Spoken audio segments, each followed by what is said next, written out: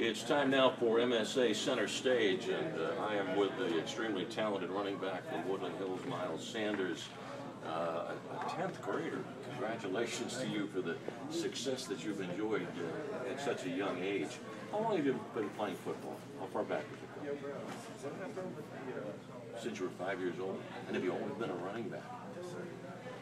What makes you successful? Well, I just want to thank they get all the credit for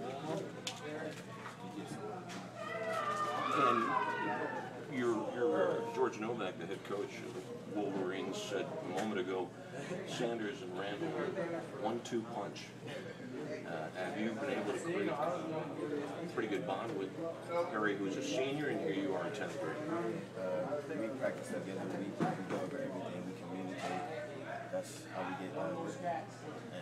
And we talk to our line's most important. That's what I'm saying. And again, it's different. Your offense doesn't work with the fullback. Some teams have the fullback leading the way. That's not the story for you guys, is it? Yeah, we have a win. He like most of them. And have you started thinking about whether you would like to play college football? I'm just focused on playing the season for the seniors and trying to get them.